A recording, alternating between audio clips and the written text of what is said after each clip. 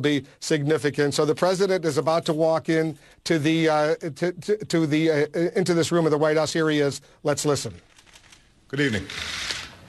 Today, the United States, together with our close allies and partners, took an important first step toward a comprehensive solution that addresses our concerns with the Islamic Republic of Iran's nuclear program. Since I took office, I've made clear my determination to prevent Iran from obtaining a nuclear weapon. As I've said many times, my strong preference is to resolve this issue peacefully. Yes. We've extended the hand of diplomacy. Yet for many years, Iran's been unwilling to meet its obligations to the international community.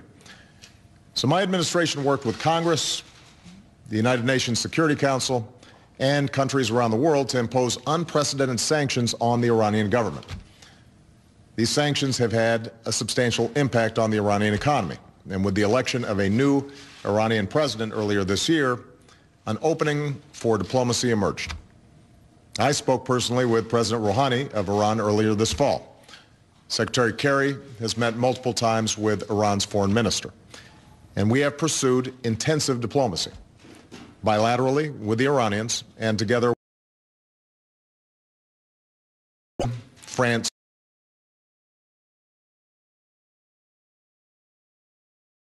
Today, that diplomacy toward a world that is more secure, a future in which we can verify that Iran's nuclear program is peaceful and that it cannot build a nuclear weapon. While today's announcement is just a first step, it achieves a great deal. For the first time in nearly a decade, we have halted the progress of the Iranian nuclear program, and key parts of the program will be rolled back. Iran has committed to halting certain levels of enrichment and neutralizing part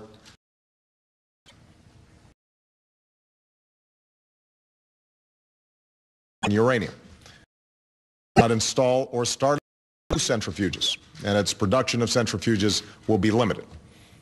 Iran will halt work at its plutonium reactor, and new inspections will provide extensive access to Iran's nuclear facilities and allow the international community to verify whether Iran is keeping its commitments. These are substantial limitations which will help prevent Iran from building a nuclear weapon. Simply put, they cut off Iran's most likely paths to a bomb. Meanwhile, this first step will create time and space over the next 6 months for more negotiations to fully address our comprehensive concerns about the Iranian program. And because of this agreement, Iran cannot use negotiations as cover to advance its program. On our side, the United States and our friends and allies have agreed to provide Iran with modest relief while continuing to apply our toughest sanctions. We will refrain from imposing new sanctions, and we will allow the Iranian government access to a portion of the revenue that they have been denied through sanctions. But the broader architecture of sanctions will remain in place, and we will continue to enforce them vigorously. Fully meet its,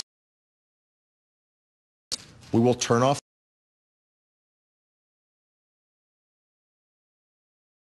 work to negotiate. We approach these negotiations with a basic understanding. Iran, like any nation, should be able to access peaceful nuclear energy. But because of its record of violating its obligations, Iran must accept strict limitations on its nuclear program.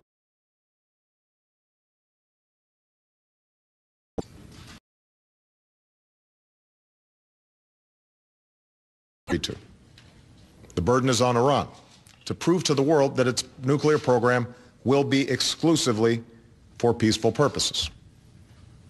If Iran seizes this opportunity, the Iranian people will benefit from rejoining the international community, and we can chip away between our two nations. This would provide Iran with a dignified path to forge a new beginning with the wider world based on mutual respect. If, on the other hand, Iran refuses, it will face growing pressure and isolation. Over the last few years, Congress has been a key sanctions on the effort made today.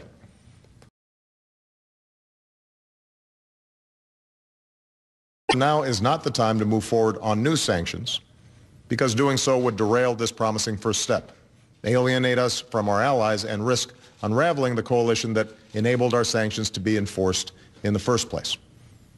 That international unity is on display today.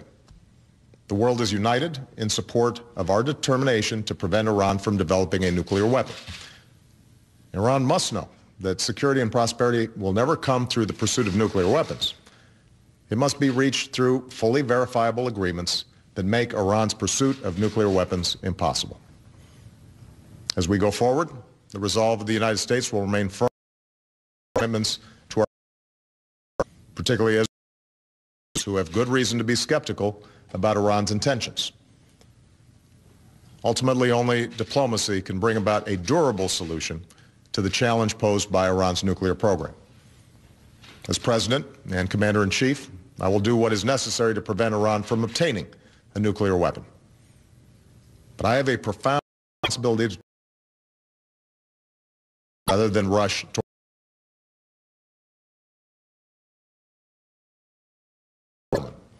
And I believe we must test it. The first step that we've taken today marks the most significant and tangible progress that we've made with Iran since I took office. And now we must use the months ahead to pursue a lasting and comprehensive settlement that would resolve an issue that has threatened our security and the security of our allies for decades. It won't be easy, and huge challenges remain ahead. But through strong and principled diplomacy, the United States of America will do our part on behalf of a world of greater peace, security, and cooperation among nations. Thank you very much.